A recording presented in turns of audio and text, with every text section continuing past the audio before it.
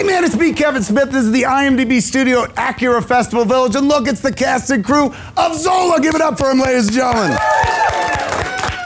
You guys screened yesterday and everything, according to Twitter and people that I ran into, said you went through the roof. How was the screening? I think it went well. I'm the director of Zola and the co-writer. I was physically present, my body was there, but I think my brain and my spirit might have been sort of above the theater, and when I could check in, it seemed to be going well. Why do you feel that way? This is not your first time at the dance. This is your second dance, correct? This Lemon, is actually a couple years ago? It's my second feature at the festival, and the fourth time I've played work at the festival. But every time, I think right before you show it, you direct work, it stays Barely. with, no, you do, and it stays with you for this period of time, and then suddenly you release it, and it is exciting but also terrifying and a strange experience to amputate the piece in a way. Right, but at least if you're going out there with something, you're armed for battle. Heavens, this is a very, the movie comes from a Twitter thread, is that correct? And is it your Twitter thread? Yes. Take us into it. Take you into the Twitter thread? Yeah, 2015. Why do you write this thing? Well, it was like my third time writing it on Twitter, and I don't know, writing is just my way of like forgetting things, kind of like my healing process, and so, yeah, I was healing through it, so I was rewriting it, and the engagement was there. It kind of just took a life of its own. Did you ever in a million years imagine like, oh, this is cinematic material? Yes. Did you really? Yes. She wrote it like a film. I mean, it has a proper three-act structure. There are strong characters. There is an arc. There is so much energy in it. I mean, it had read like, to me, it read like a script. And when it came to adapting it, the most important thing was how do we translate the voice that is, this electric voice that is in every drop of this text. That would be perhaps the most challenging thing. Otherwise, it was there. It was so visual and visceral and aggressive. So yeah. Why, thank you. So it's adapting a book, pretty much. I mean, to me, it was no different than adapting a piece of text. It is a piece of text. I think that what Asia did was tell us that there is potential for source material outside of what we are used to. For those at home who are like, wait, what was it about? Try to tell the story. It is a dark comedy. Two women become fast friends and take a road trip from Detroit to Florida, and things. Fast. They become fast friends, and things don't go as planned or pitched. Now you play her, correct? Yes. What is it like playing a real live person?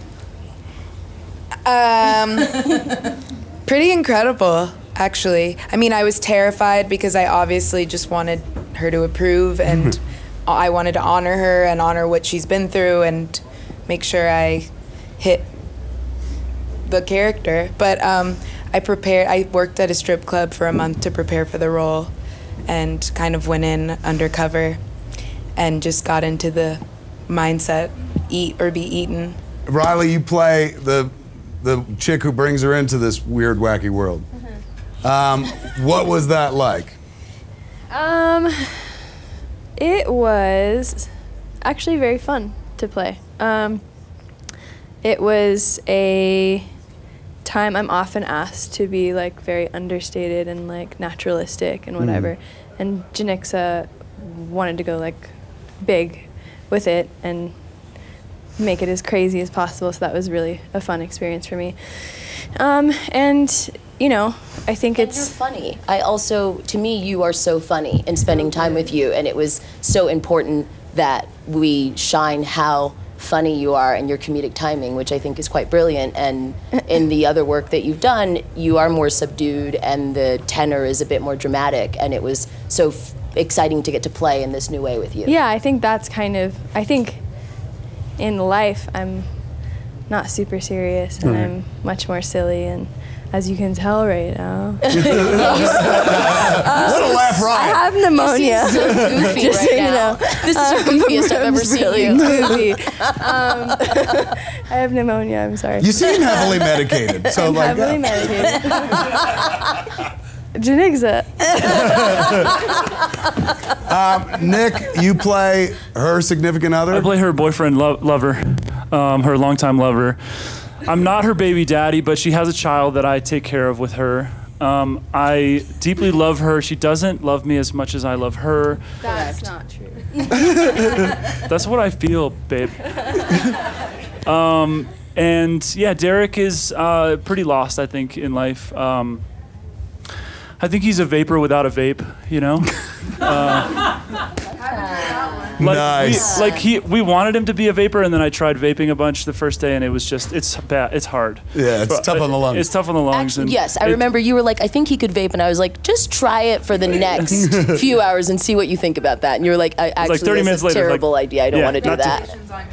You're here with us today. They're still good. It would have been a tough one.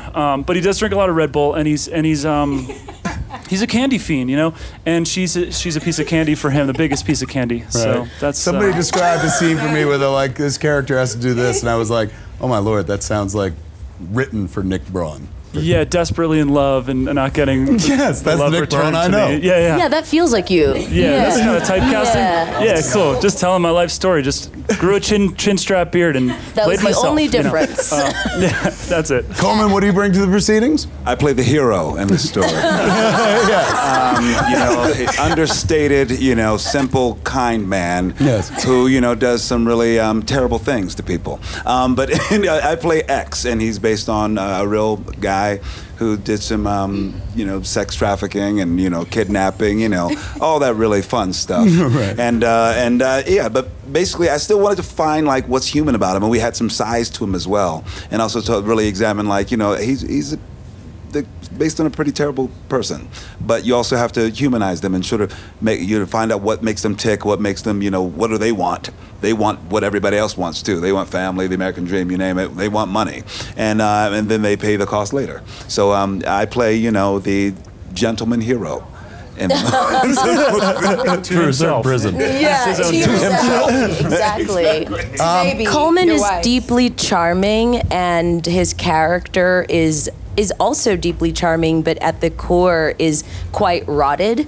And I remember when showing one of the early cuts of the film, one of our producers had said, I'm really worried that Coleman's too hot for this.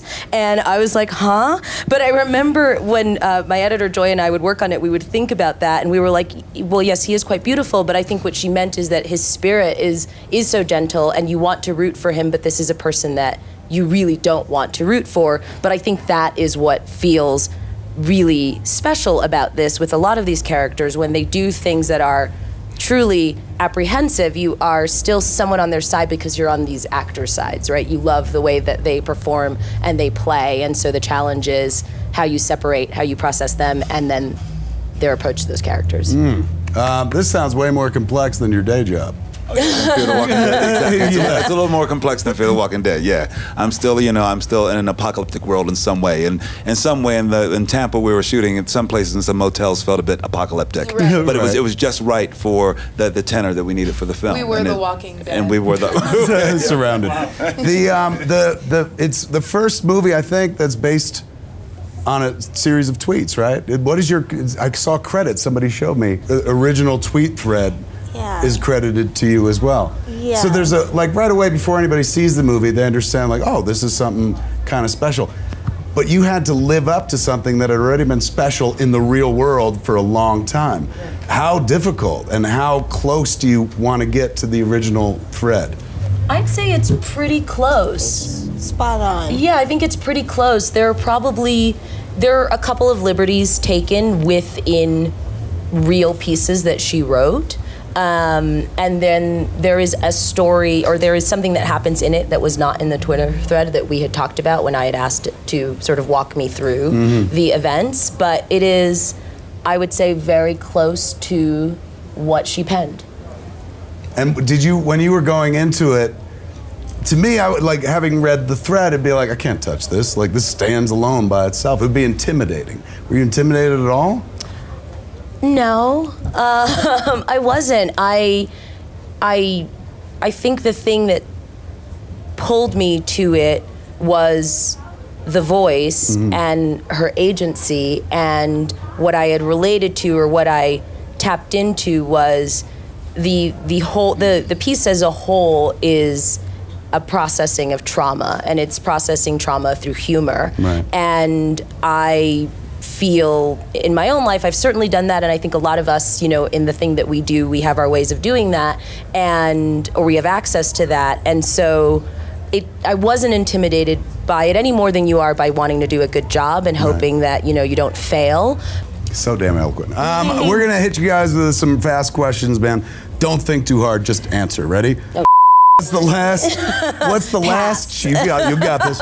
What's the last show that you binged? Cheer on Netflix. You are the third person to say that today. It's a massive favorite. Incredible. Sell it to the audience. Oh my God, I love this show so much. Everything about it. I can't stop talking about it. I don't want to give anything away because I don't think a lot of people have seen it, but it is truly one of the most special things I've seen. A solid portrait of America. So stressful. It was so stressful. I had to take breaks while watching it because it was really hurting me. It's genius. Excellent. You and Mila Kunis was the same thing. She went long on it and was just like, oh my God, I'm wrapped up in it. Beyond. You on Netflix. You watched You as well. Yeah. How was it? What'd you find that you liked about it? It was really dramatic, and I actually like the bad guy. I like him a lot. But he's hot. He's really hot. I like him a lot. I wanted to be locked in the glass box. He may be watching the IMDb right now. I totally want to be locked camera? in the glass. I would like to be locked in the glass box. Top that, Riley. Honestly, the last thing I binged was, is it Our Planet? The animal Planet Earth. Planet No, Earth. not Planet Earth. It's not Planet Earth. Oh, sorry. It's the Netflix one. Don't know what it's called. So it's a show about nature Animals. and stuff? Yeah. Binged a lot of koalas, did you? Binged. Well done. Binged koalas. Honestly, I haven't binged in a while. I just started Peaky Blinders. How is it?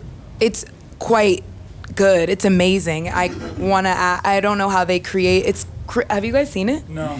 It's so good. What about you, sir? I've been binging The Act and Chernobyl simultaneously, kind of trading them off. Back and forth? Yeah, sort of. Very different stuff. Little surf and turf right there? Just yeah. very different Little styles. nuclear stuff, and then some suburban sort of home warfare, I should say. I'll be honest with you, the biggest answer up here has been Succession. Okay. Over and over again. People are like, I'm watching that. Succession in a way where I'm like, I thought gotta you see said that. Netflix. You should see it. Is that Netflix? HBO. Yeah, I thought you said Netflix. I think it's a Showtime show. No, we were just saying anything. Oh, anything? Yeah, why? Do you have I would've something had that's such an not animal oriented? embarrassing answer. Oh, any. Go ahead, you may change it. Any network. Yeah, Oh, anything. no. I would have said Stop. Fixer Upper and HGTV. Anything. Done and done. That's a Fixer great answer. Upper. House Hunters. Everyone trying to be classy. They're like, Fixer Peaky Upper. Blinders. Chip and Joanna Gaines. That's good. That is good. What has it been like for you? Cousin Greg is like taking off in a big bad way. You're the only way in for most people into that show. You're the only normal person. Yeah, I guess that's it. I mean, yeah, he's just wandering into a world that is totally not suited for him. So I think people have a good time watching him be clueless, but trying really hard to fit in. I think we all, just like me right now at Sundance. I'm a Cousin Greg too, Nick. I think we're all Gregs in a way, you know? I We're all watched big that. Greggy. It's not. As I watch that show, I'm like, that is so not Cousin Greg. Wait, That's Janixa, literally you're not a About Greg? myself. No. You're not a Greg, okay. I would say of the characters on Succession, I feel like I'm more of a Shiv. Okay, yeah, okay. Thank you. Somebody agreed right away. They all agreed. An emphatic yes from the audience. One of my favorite memories in making movies is I made a movie with Nick years ago called Red State. And Nick one day came in, I was a kid of the 70s and 80s. He comes in and he goes, I want to wear like long hair, but it's like shaved in the back and it's a real long, I don't know if you've ever heard of this, but it's called a rat tail. And I'm like, I grew up with a rat tail. And he was like, oh, can I wear that? And I was like, absolutely. It made all the difference to that character. Yeah, I glued it in for the whole time that we shot. So I had to live with a rat tail for like 6 weeks. And people didn't talk to me very much. Like, people really ignored me with that. What Yeah, about it's when tough. you had the chin strap for the movie? What about that? Also, people didn't talk to me in Tampa very Tell much. them you were a with character actor. I live in the character. Coleman, what was the last thing that you binged? It was actually The Last OG, season 2. How was it? It was fantastic. It was fantastic writing. I thought it was really funny. I love him. Give it up for the cast and crew of Zola, ladies and gentlemen.